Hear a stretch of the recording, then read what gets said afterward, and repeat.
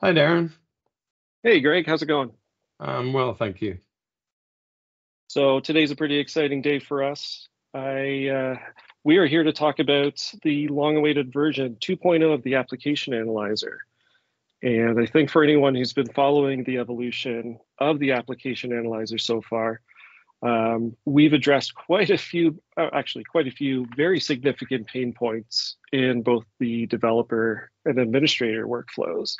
And I know we've been doing some incremental features along the way, and we've already been building it enough to possibly have released a major version before, but this is a big moment for us. And I'm particularly excited about this version, as I know that you are as well.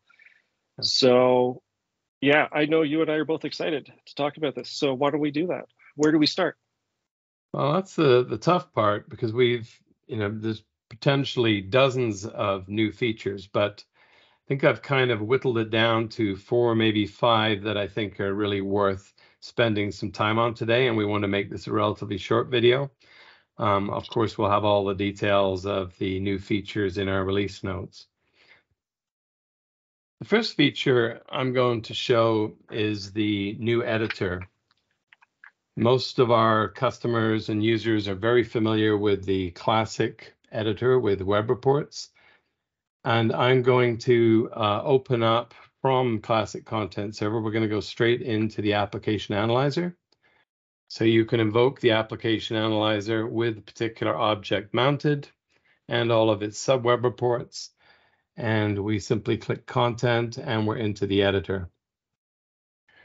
And one of the best features, I think, of the existing analyzer was this ability to build out an application and all of the web reports in it. But to start with, one of the better features, I think, is we have the ability to find these other web reports from within the source now. So I'm going to pick a web report out of this tree. And I've previously looked up to find out where we might have a constant in here. Mm-hmm. So here's one here called rename objects. So ordinarily you look at that and maybe go to the constants tab, try and find it, try and figure out which web report it points to. For us in the left panel, sometimes you can find it, and for that matter, you could filter on it, look for the word rename. But what we've added now is with a simple control double click, it opens up a little panel and it shows us this is the constant, here's the description, here's the name. And we can change that. We can edit any of this and save it. And for that matter, we can mount that object and go directly to that object where we could then go into and edit in here. So, this is very exciting, and you've made it look so easy. But the way you described the alternative method for doing this, you said it really quickly, and I think it's worth us pointing out It's that not quick. it's not quick at all. No, because you would have to navigate to a completely different page, go through the function menu and everything. And so far, you've made all of these changes and looked at the objects without leaving this user interface. Yeah, and if you want to go straight to the object without actually opening that little panel, you can do an Alt double click. And what Nice. it's immediately mounted it over here and gone into this object. And of course, you can create a brand new constant and save that to the constants tab automatically. All of that directly from the source without ever having to go to the constants tab. So I'm pretty pleased with that. And personally, that saves me a ton of time. The next thing I want to show is related, and this is to do with getting help from the source without having to open up a tag guide. So for example, we have an if tag here. If I do a control click on the if tag, this is all of the help you would get if you went into the tag guide and searched for the if tag. Let's look at, here's a sub tag, node action. Control click on that and you get all of the different sub parameters and parameters. You can find all of them here immediately without going to the tag guide. Nice. So again, for me, I use that all the time, even though a lot of these subtags I may have written originally. Who remembers all those parameters, right? Right. Yeah. And so again, right, like what we're saving here is developer time and less context switching, right? Because if I remember the original web reports editor, when you open the tag guide, it would open it up in a new tab, correct? That's right. So we do something similar. This is how we used to support it. And you get this tag guide here, and you can search for something, but you would then have to search, and having found it, double click to open it up. And this here is all of the text that we get directly in the source. So while we've always been able to access the tag guide, we've just totally shortcutted the amount of time that it takes to get just to the little blob of information that you want. You don't even have to Yeah, search for it, and you're not losing that, development flow, switching tabs and changing contexts. absolutely. So this is fantastic, and thanks for taking us through that, because I think this is the type of improvement that gets developers really, really excited. So why don't we change pace a little bit? What can you show everybody in terms of improvements that we've made in this version for, say, administrators and their workflow? I think that's a good segue to business workspaces, because this is a huge incremental improvement in the product. We were handling business workspaces, of course, before, but I feel like we were missing an opportunity to really make the analyzer sing with the approach that we use. Of course, business workspaces are very interlinked. I'm just going to look up just a selection of business workspaces here from our search tool. Business workspaces have multiple connections to other workspaces, as per the name connected workspaces used to indicate. And one of the design principles of the analyzer is that we make interlinked objects really easy to navigate. So if I pick an item here, business workspace here, you'll see just by selecting it right away, I get a lot of information, a lot of useful details, and some areas that are unique to business workspaces. So for example, we can see the workspace type, related child workspaces, different perspectives, and so on. And each one of these items, so if we want to look at the actual workspace type, we can click on that, and now we have the workspace type, which in addition shows all of the workspaces that are associated with it. I'm going to continue in what will be kind of a circular journey to mount the ABC Alpha Committee workspace that we started with. And here you can also see related child workspaces. And if I want to see one of those, again, I can just mount it. And for that matter, in addition to mounting, all of these little icons allow you also to open the object in Classic Content Server. So you can analyze within our tool, or you can immediately go to that object in Classic Content Server. We'll see here now we can see the Alpha Committee as a related parent workspace. So child workspaces, parent workspaces, workspace types, all of those things we can interconnect with. And for that matter, we can see that there's a perspective applied to this particular workspace, and we can mount that. And through the existing support in the analyzer for perspectives, we can see that this particular workspace has a bunch of tabs. And for each tab, we can see all of the web reports that might be involved in that particular perspective. And for that matter, if we mount a web report, now we can use that feature to go in and look at the web report, work with the web report, and for that matter, edit it using some of our new golden edit features. So there, I joined it all up in one big package. Yeah, that's incredible. And so I was trying to make note as you were talking too, because one of the best features about the application analyzer is what you said, its ability to show all the different kinds of linkages that we have.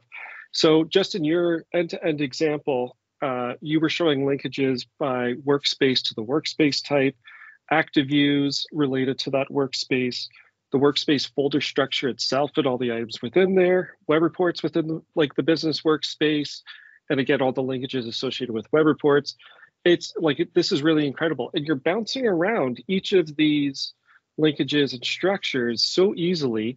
And honestly, one of the things I love the most about this, and this is going to sound super nerdy, is that your inspection panel changes every single time depending on the object. So like the context changes for each individual object, but the user flow and like the way that you navigate through all these different sections is exactly the same, which is incredible. That's right. And the other thing is that for each unique object, there are unique sections, but there's some continuity as well. Every object has system data, all the things you would expect and imagine, along with some editability, and the description, which we really encourage because we use it to build documentation at the end. You have things like audit events and access list, which are all common to the objects. But for anything unique, you get these extra sections that you can open or close at will, along with all of the useful contextual information. And that's all part of the overall design of the product. But for business workspaces, I think it really works well. So it's really nice to see the support that we have for business workspaces here. But hold on a second. As you were going through some of those panels, I saw one, access list. Is that new? Can you show me what that is? Yeah, that is new, actually. Another thing I think we realized was maybe a small hole in what we were providing. You know, we're providing a lot of functionality, but the more we add, the more we think of things that would really be useful in the tool. And having access list here, apart from giving you a quick view of all of the groups and the permissions on this object at a glance, again, front and center. But we also, again, have the ability now to link to users and groups. And not only did we not have the access list here, but we also didn't really support users and groups within the analyzer. So that's actually another huge increment in this release. And I'll show you that here. If we mount business administrators, apart from the fact that you now get a tree of the users and groups, which of course can be visualized as we were doing with objects, but also you get lots of cool information. So object and usage privileges, for example, workspaces associated with a group or a user, whatever groups it's in. And of course, again, you can mount that. So now we have a structure. You can kind of see, you could almost build an org chart out of this because of the way that we can visualize these things. I think Yeah, absolutely. if you look at admin, for example, here's another one because, of course, admin has quite a lot of things. Some of these items, like being able to see usage privileges and system groups, these are things that you'd have to borrow for in Classic Content Server. I think I can see us actually getting further with some of this stuff and then adding more information here. We've also got audit events for that user. The same way that we are showing audit events for objects, we can show for a given user as well. So all kinds of useful information. And again, where we have objects or workspaces, we are linked to those and we can mount those and go in and work with those. So we're really tying it all together, the community model, the objects, all interconnected in this version of the tool. Yeah, which is awesome. One more little feature, one more side effect of what we've built so far. I'm going to show here on our production system. This is a system we use for distributing our software. And here I've selected a folder that has beta versions of the application analyzer. And sometimes we might be uncertain or want to verify that a particular user or customer has access to a particular product. And from this access list, we can mount, in this case, this beta group. And from here, which on many customer systems, you would have quite a lot of users and groups nested, somewhat like this. I can type in the name of the user, and the filter now shows me that this Edison partner is part of this group, and so on all the way up the chain. So we can immediately see that they have access, and of course look at the user and again verify which groups they're in from here. So that's the start of some, I think, really useful functionality. The ability to visualize these users and groups, I think, in itself is a pretty big enhancement. Yeah, absolutely. And I'm going to latch on to something you mentioned about the business workspaces and how, through this we are able to represent that community. This is going to be a segue.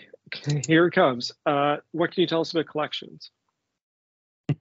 That was a pretty direct segue. Wasn't it? You put me on the spot a little bit there, but I do have an example of collections, which I think will be helpful to demonstrate that feature. This is something I ran into yesterday. So if we go back to the our demo analyzer, I'm just going to go into a particular application I was working on.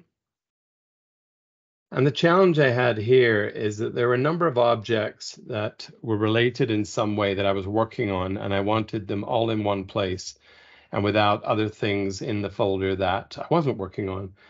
So for example, here, the way this collections feature starts is that you can click on objects and control click to select multiple objects. So here, I'm going to select the objects that I want to work on, not that one, that one. And for that matter, and for example's sake, you can also go into other folders. And this is kind of the strength of this relative to some collections within Content Server, is you can grab objects from anywhere. And you'll see over here, it's showing the number of selected objects. And we immediately have copy, move, and delete if we want. So if we just wanted to copy these, we can grab a bunch of disparate objects and immediately copy, move, or delete them. If you want, you can mount, which in our terminology means we put it in the left panel. So all these objects are here now, and they're part of this collection. And the collection has some properties of its own. And when you first create it, it automatically assigns it temporarily 1 hour, in this case, life, before it will just get removed. So this allows you to work on something and not have a bunch of leftover objects polluting the system.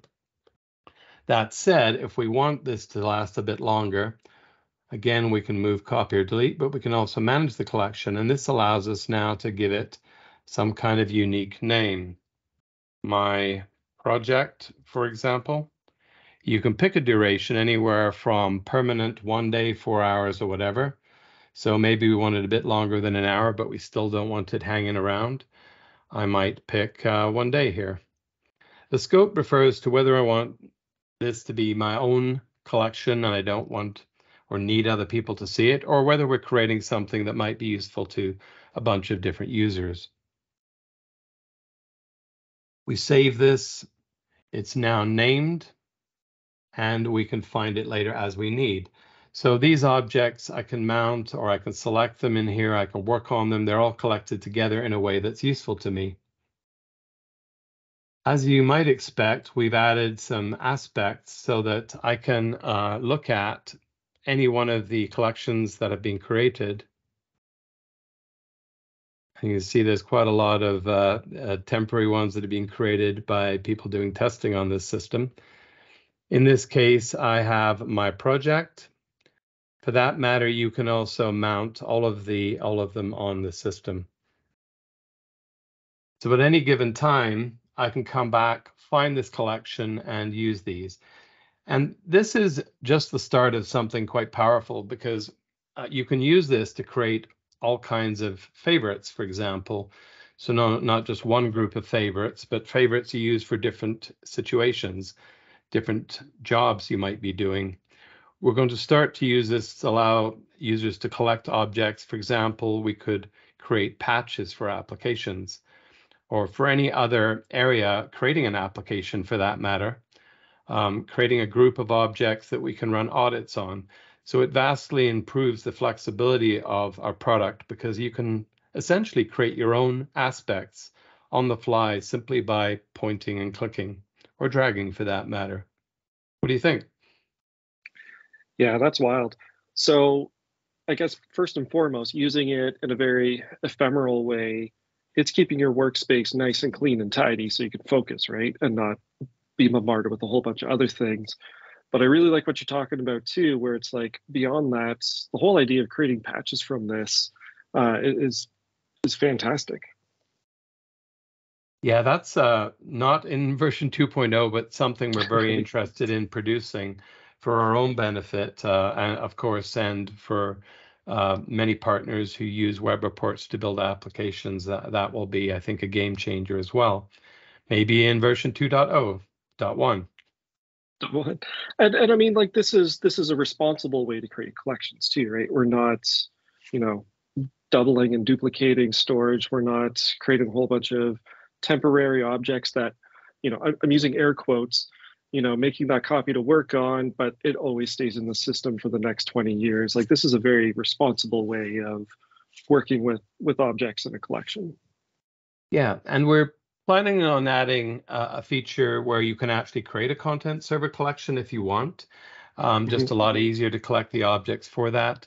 It could also potentially be useful for other type of collecting type activities where content server collections are currently being used. So there's a lot more to come with this, but all the fundamentals of it are in 2.0, along with some very useful copy, move, delete type operations. And for that matter, the ability to create your own unique work area, just working with a particular set of objects. And I think, Darren, that's pretty much all we have time to show today. Yes, and thank you so much. But I'm wondering, can you just quickly say a few words about our GitHub integration? Because I think that's something that's going to make a lot of people very excited. Yeah, you know, I've not really added this even to the release notes, but it's certainly worth talking about. So this is something we added to the product for our own purposes. And the idea is if you select an application and you have a repository on the box, you will see under our options, import and export to GitHub. And so currently when I select export to GitHub, it's taking this application and all the pieces of it and moving it to that repository. So it's a very simple action right now. Additionally, if I do an import from GitHub, it'll show me any existing repositories that are there and give me the option to import one of those for this application. So it's very rudimentary at the moment, but very powerful for us because all of the things we're developing on this system are in GitHub with different versions for different releases and different beta releases. And we're planning on doing a lot more with this. So we're hoping our customers will stimulate us with some of the things they really want in a GitHub or related integration. And so that's something we're really looking forward to discussing with our customers. And I think at that point, we probably should come to the end of our presentation. Greg, thank you so much for taking us through this. I know there's a lot of other features that are in 2.0 that, again, like you said, we don't have time to go through, but this is a version that's worth exploring, worth digging into, worth trying for sure. And yeah, thank you so much for showing us those top 5+1 features. This is really, really exciting. And I think it's easy to say we're both proud of this and we're happy for people to try it out and let us know what they think. Absolutely. As you can tell, I'm pretty passionate about demonstrating this stuff because it's something that I use, and I'm excited about the functionality we're creating, and I'm really looking forward to more people using it and giving us even more feedback. You can get hold of us on any of these coordinates here, and we're pretty easy to find. We're all over LinkedIn as well. All right. Thanks, Darren. Thank you, Greg. Have a great one.